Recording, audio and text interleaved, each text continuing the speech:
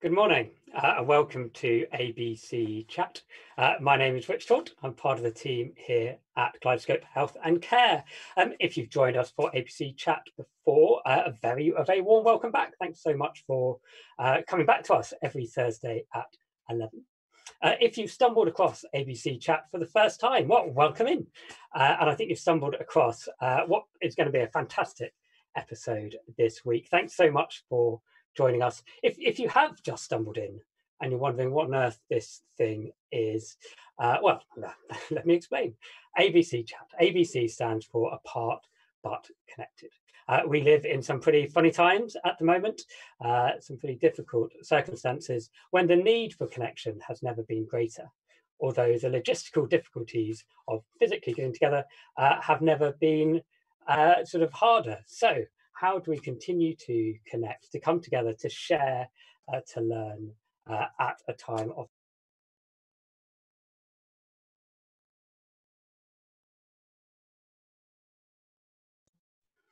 There we go. Hopefully I've just popped back up.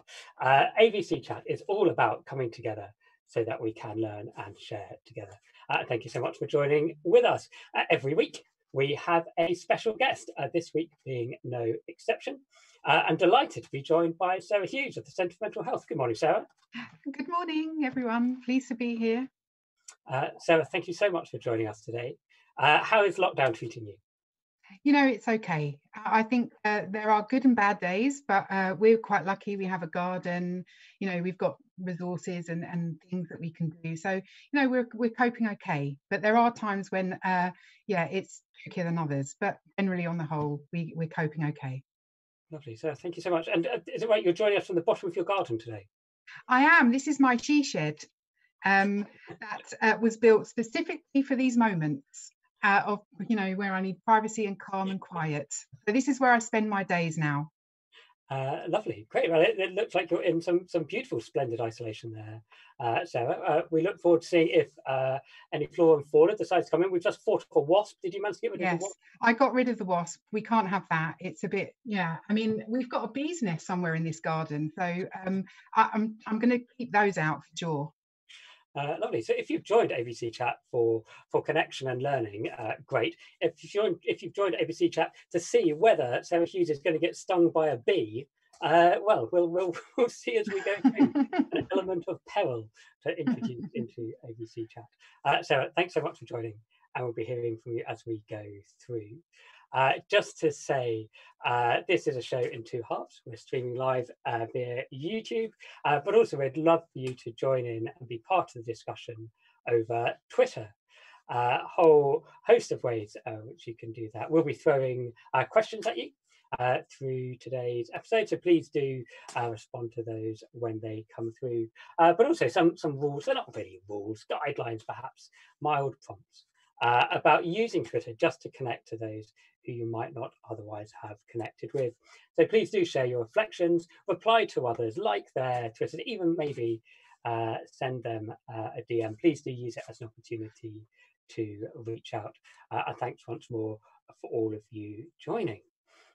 We are going to throw questions at you as we go through. And our first question, as always, is a really tricky one, where simply we ask you who you are and where you're coming from. That might be a professional location, a room in your house location. It might be that, like Sarah, you're at the bottom of your garden, hiding away from family members. Wherever it is, let us know who you are and where you're from. #ABC Chat. As always, if you want to accompany that with a quick selfie so we can see where you are, please do. But again, bonus points, ABC Chat bonus points, still working on the distribution mechanism. Yes, we know. If you manage to include a ridiculous drinking receptacle in that picture. Sarah, do you have some sort of ridiculous mug, some sort of ridiculous receptacle at hand? Well, it's not ridiculous completely, but it is my grandmother's mug. And this is about 25, 30 years old, this mug. And it says herself on it. And in Irish families, you'll often find the parents calling themselves himself or herself. So I have got this one. And one of my brothers, I think, has got the other one. But I also have a leopard print flask do, so that I'm going to be hydrated throughout. There's never going to be a problem. Lovely, Sarah. Thank you very much indeed. Can we just confirm the leopard print flask? Is that a leathery feel or a metal feel? Or No, it's metal. You know, it can hold hot and cold drinks. So, you know, I won't tell you where I got it from, but, you know, major supermarket brand. A major supermarket brand. Other major supermarket brands are available. Sarah, thank you very much indeed. Today, what am I going with today? Today, I'm going for the ridiculous espresso mug, which I suppose if I hold it like this, I can pretend it's some sort of normal mug, but no, it's a tiny little bird thing. Thank you very much indeed, Sarah. Thank you for all those sharing on Twitter. We do hope to see some ridiculous drinking receptacles as we go through. Very warm welcome. Thank you all so much for joining. We'll move on, please, to our first section, which is just a chance to look back. Times are changing pretty quickly, and it's really important just to give yourself a bit of space to reflect on what you've learned, and particularly sort of what you know now, which you didn't know last week. Sarah, what have you learned over the last week? Well, you know, there's been, you know, learning seems to be really amplified right now. You know, things that we thought we knew, we don't quite know as much about. Just on a personal note, I'm learning to try and reduce the amount of time that I'm spending online, because, you know, I'm zoomed out of my mind. You know, zooming for, you know, 8-10 hours a day, there's only so much of that you can do. So I'm forcing myself take some time out of Zoom, which is really difficult, because, you know, there's so much going on. But I'm making myself have one day between Monday and Friday where I don't have any online conversations, which is working a treat when it happens. Lovely, Sarah. Thank you very much indeed. I'm sure that that zoomed out fatigue isn't one restricted to you by any means. And so is it working? You mentioned to hold the barriers of having those Zoom-free days, Sarah. Yeah, I mean, you know, I work in an organisation where we can have these conversations about how we support each other to stay well during this time. So we've got all sorts of well-being things that happen in our organisation, and one of them is supporting each other to take time out. So I'm very lucky that, you know, any time that I've said, I can't have another discussion today, you know, I've got a great team who say no problem, we'll sort it out, so that's fine. So thank you very much indeed. And I think that so last week we talked a bit about commuting and sort of how sort of commuting, sort of some stuff you do when you're commuting or traveling to meetings. You can always have the excuse of, if there's a meeting far away, saying, "Oh, really sorry, I'd love to come to your meeting, I just can't physically get there." It's less of an excuse you can use for a Zoom meeting. So they're really important to put in place those boundaries. Well, what I've learned this week, I think I've learned that having a bank holiday on a Friday is really just, well, not disturbing. Let's not go quite that far, but certainly discombobulating. I don't know about anyone else, but I spent all of this week thinking it's the day ahead. So I think today is Thursday. I sort of presume it is because we're doing ABC chat, but Monday certainly felt like Tuesday. And so I wonder if actually discombobulation, that slight sort of feeling of what on earth is going on today, might be the feeling of COVID. Others might be experiencing that. And certainly amplified when we have sort of slight changes to our working weeks. So just to be clear, I'm not against bank holidays. Bank holidays, very much in favour of. Bank holidays on random days certainly have thrown me somewhat. So what have you learned this week? Thanks for those sharing on Twitter. Please do continue to do so. You, like Sarah, might be struggling with continual online fatigue. If you are struggling with online fatigue and you've still made time to join us on ABC chat, thank you very much. There's a certain irony there, but thank you for doing so. We will move on. And our next section, as previous viewers will know, we call Jackanory. Jackanory, olden days TV show, children's TV show, for those old enough to remember, all about storytelling. This isn't a show with glossy presentations. What we want to do is to hear stories which have resonance with today's times, but are not directly about them. Delighted that we've got Sarah here today. Sarah, what story are you going to be sharing with us today? Well, I'm going to be talking about why public health is important at the moment during this pandemic, and for the future as we recover from what has been quite an extraordinary time for us all. And I am old enough to remember Jackanory really vividly, so yeah, I'm that old. But I think there is something that I want to share today, which is when I think about public health, I think about my own experience just throughout my life. And I've been somebody who has really benefited from social mobility levers. And my family, for instance, have travelled from all over the world to land in the UK, both in Glasgow and in London. And so I'm have heritage for people who've worked really hard to settle in the UK, but they came from very deep poverty and certainly didn't have the experiences or the opportunities that I've had in my life to move from poverty to a thriving life experience, if you like. So I was brought up a Catholic, so I went to a really good grammar school in North London. I had free university education. I know, extraordinary. So that was in the early 90s, so a very long time ago. And I, whatever life has thrown at me in terms of trauma or difficult experiences, I've had the support of a loving family, extended family. Irish families particularly are huge. And so have not really struggled in the way that I see some of my friends and people that I know from childhood. So things are I think quite clear that social mobility offers people an opportunity to access things that they may never have been able to access before. And I align all of those levers with a kind of public mental health approach. At the moment, it's very clear in the UK that we have a significant problem around health inequalities, particularly. And you don't really need to be an academic or a genius to really understand how it's impacting on those people who are the most vulnerable. So people with long-term conditions, people living on welfare benefits, people in poor housing, children, young people. And so I think that the greatest chance that we have of making sure that the damage from this experience doesn't ruin lives completely, or certainly doesn't take us into just an ongoing survival mechanism, is that we really embed prevention approaches in everything we do. And that includes things like how do people operate and function on welfare state system as it is? Not very well. So if we could just imagine for a minute, if we could really tackle poverty in the UK, which is a prevention agenda, the impact on so many people would be so significant, it would be better for everybody.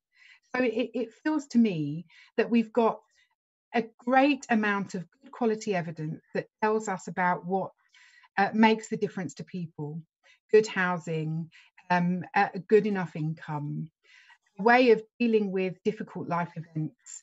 So certainly we would say post this pandemic, we would want to see trauma and psychologically informed environments in schools, workplaces, communities, in families. All of us will have experienced probably one of the biggest shocks in our lives in terms of the pandemic. Our lives have been turned upside down. And for some people, certainly in my family, we have lost people from the virus. And all of those things will have an impact for a very, very long time. But we know what the impacts could be. We also know what some of the things we can do to avoid enduring damage. So the economic shock, for example, we know from the 2008 recession that suicide increased, mental illness absolutely was exacerbated across society. And we know that we're stepping into another one. Therefore, prevention approaches would tell you that we really need to mitigate the damage of the economic shock. Now, the government at the moment is doing some of that. The furlough scheme and others absolutely do contribute to that. But we're also talking about people who aren't in those circumstances, who have lost their jobs and so on. We're also talking about children going back to school. How are we going to manage that? How are we going to think about how they re-engage, how they reform their relationships with their friends? You know, my children, for instance, have been isolated since the 10th of March. They went to school one day and they came home from school and we told them, you're not going to school tomorrow. That's a massive shock. And there are millions of children around the country having to deal with that. And some children will not be in a situation where the emotional responses will be well understood or thought about. So I think, you know, the problems are really complex, and, you know, I could talk about this for a very, very long time. But since 2015, public health have had £1 billion stripped from the public health budget. And I'm not going to get political about it, but that £1 billion needs to be replaced and some to face the consequences of this pandemic. When you know, and it's not actually, to clarify, we're not talking about post-pandemic, we're talking about now. The investment into trauma-informed and psychologically informed environments needs to happen today. So I could go on a rant, but I won't, Rich. So thank you very much. Well, this is a 30-minute show. We could turn it into a, how long do you need, Sarah? Days. No. Days? Go on. Yeah. Okay. We could do a marathon chat, maybe. This turns into the world's longest running YouTube show.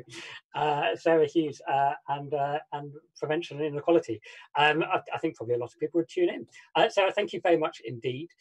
One of the drawbacks to this format is that if we were all together, we would all stand and give you a round of applause. We still can do so from afar. So Sarah, thank you very much indeed. Thank you very much. And a really important set of messages there at any time, but particularly in today's circumstance. So the chance for everyone joining to get involved. What we'd like you to do, please, is send in your questions. Again, please use Twitter. Hashtag is ABC Chat.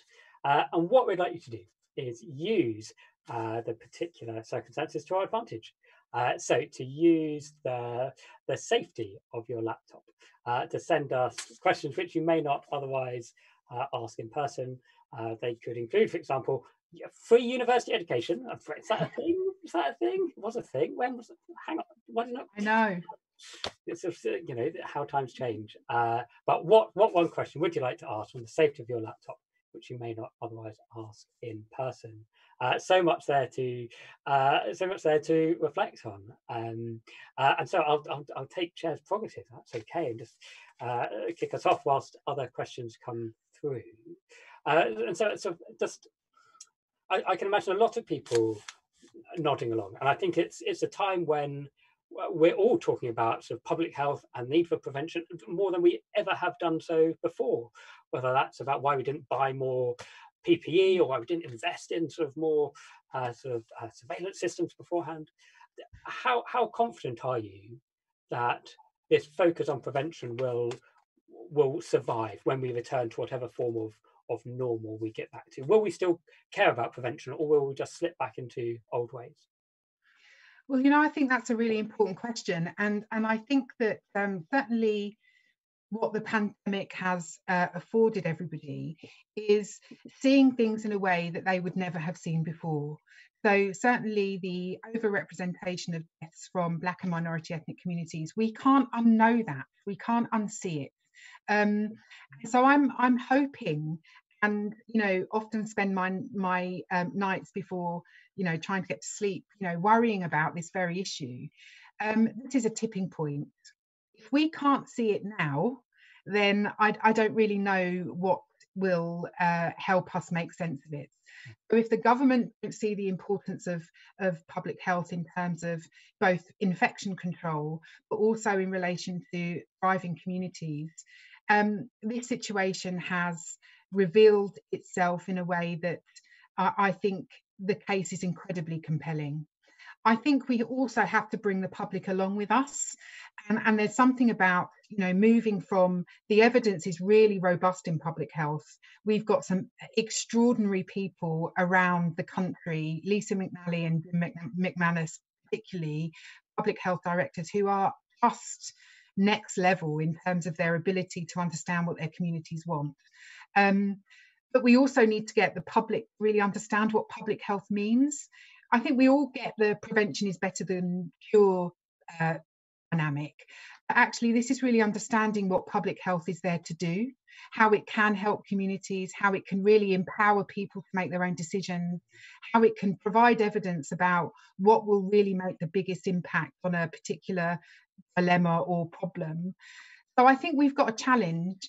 I'm an optimistic person, so I believe that we can nail this, but it is going to require a cross-sector, cross-society buy-in, and organisations like mine and yours, it is our duty to make sure we bring the evidence to the table, but we also tell the story, and I think that's what we're trying to do today, but every day for our work. So thank you very much. Really, really important message. Questions coming through, very much sort of picking up on this theme. Firstly, Corin, thank you very much for joining. Corin, sort of saying, how can we help leaders use the data to make evidence-based decisions? You say there's all of this evidence which absolutely predates COVID. How can we actually help people use it? So that's one. And then Theo, thank you for joining, Theo, to saying you talked about poverty. What would be top of your sort of policy change wish list, Sarah, in terms of other areas to sort of lead to this sort of proper public health approach to mental health? Nice, easy question for a couple of minute response. No, it's not, but it's something that we think about all the time. So there is a whole big list, but I'll just go for a couple. The first thing is, I think, to tackle poverty in this country, we need to think about our welfare system. We need a radical shift. We would definitely want to see a commitment from the government to think about universal income ways of operating, so that people aren't, in universal credit terms, living hand to mouth quite literally. We absolutely don't accept that the system is working in a way that it should. I think we would ask the government to consider the New Zealand model for a health and wellbeing budget. That we start to see our performance as a country, not on our GDP, but on our health and well-being, goals and outcomes, that those things become the most important, things that we want to get to. I think we want to see something about race equality. I think we talk a lot about race equality. I think this pandemic has shown that decision makers, policy makers haven't heard it. And I can talk about why, but I'm not going to today. But I think that really, for me, is something that would change the face of the way this country operates for the better. And I can't often understand why we're not tackling it. It makes no sense to me. So thank you very much indeed. Sort of questions continue to come through. I'll keep my glasses on this time. You're doing really well. A really nice observation from Sam. Thanks for joining, Sam, saying sort of shares your sense, Sarah, that the pandemic will have a long-term impact on mental health, particularly through economic pressures. Risk is that economic recovery moves fastest for those best protected. So for example, the indecent haste to revive the property market. So how can we make sure that this response is aware of those inequalities, whether that's sort of race equalities you talk about, or social inequalities, or the other inequalities which we know run through our society? So I think there's layers really. From our organisation at the Centre for Mental Health, we translate data.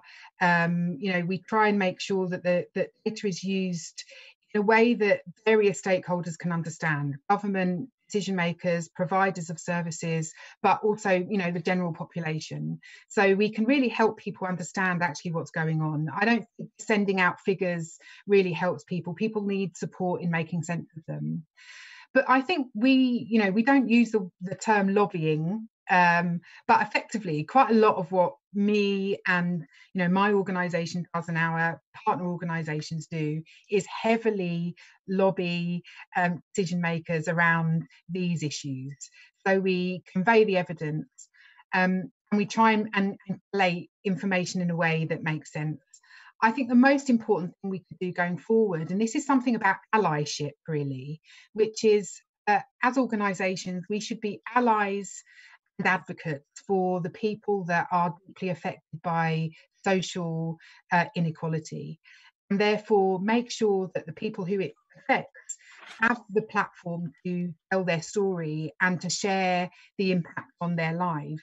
So very often you can find yourself as an organisation speaking for communities very easily, and sometimes that's appropriate.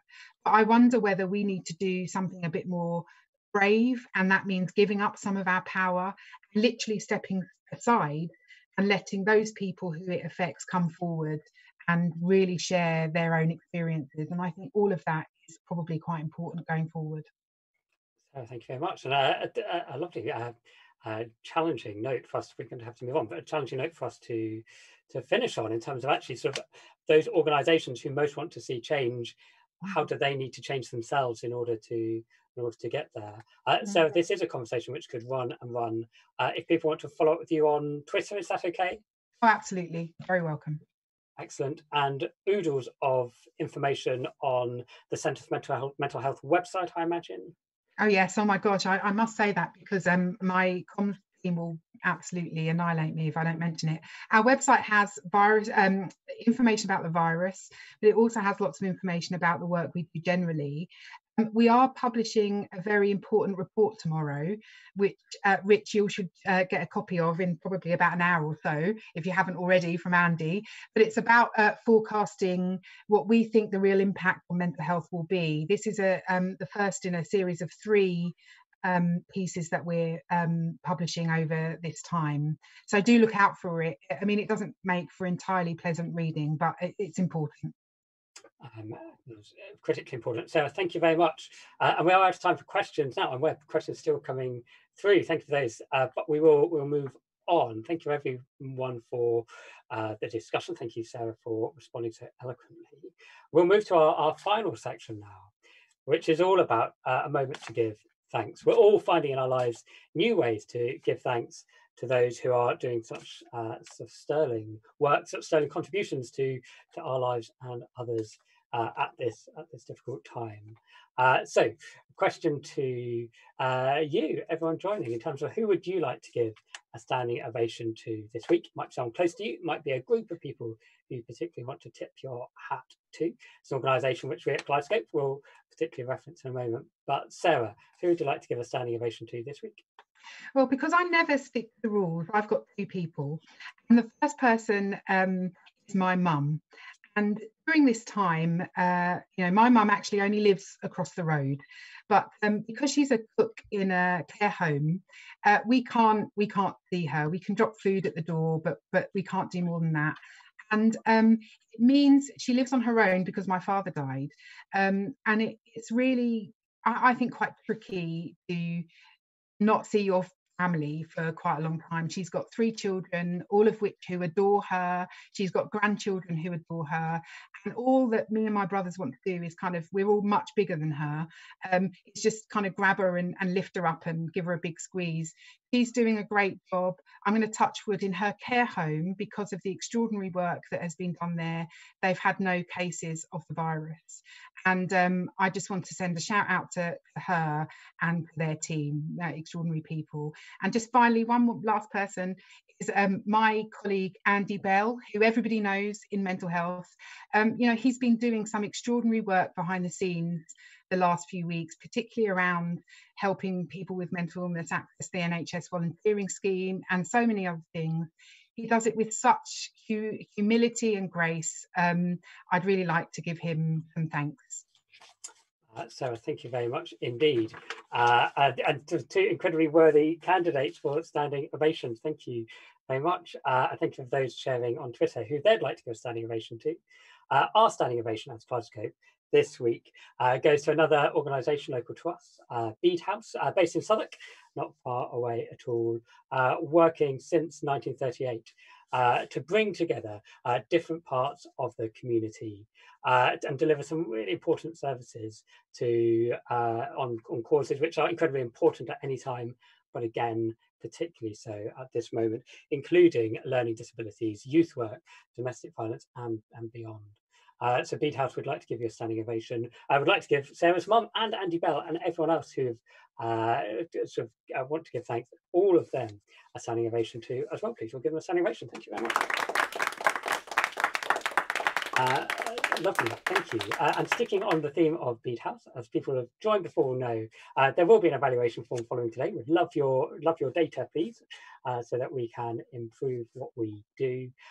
For each of those evaluation forms filled out, we will donate £3, at least £3, to Bede House.